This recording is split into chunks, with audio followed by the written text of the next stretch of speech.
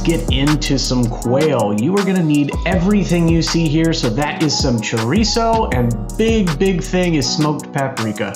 So to start, we're gonna make a pot of rice. I always use vegetable stock because it makes the rice so much better. Boil it, put a lid on it, and boom, you got rice.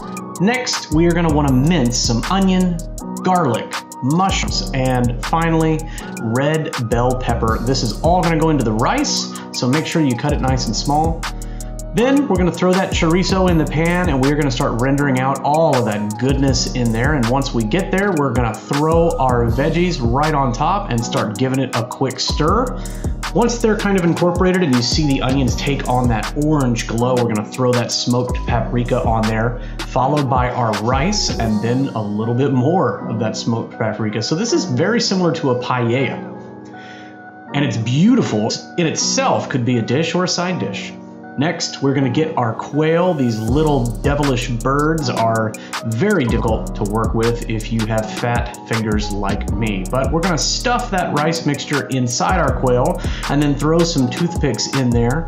Make sure that when you're done stuffing, the lady crosses her legs.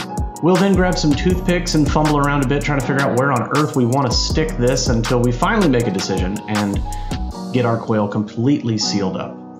Once we've done that, we should have some beautiful specimens like this that we're gonna then salt and pepper, and then right back into that same pan that we did our rice in, we are gonna throw the quail inside and then be terrified.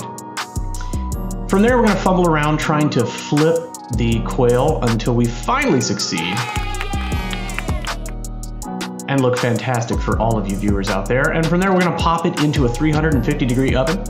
After this, you are going to put some more of that vegetable stock in a pot with whatever you want. I did some turmeric and paprika, and then pour it right over top some couscous. Again, just get right over the top, and then because you don't have the lid to the pan, throw another pan on top to cover.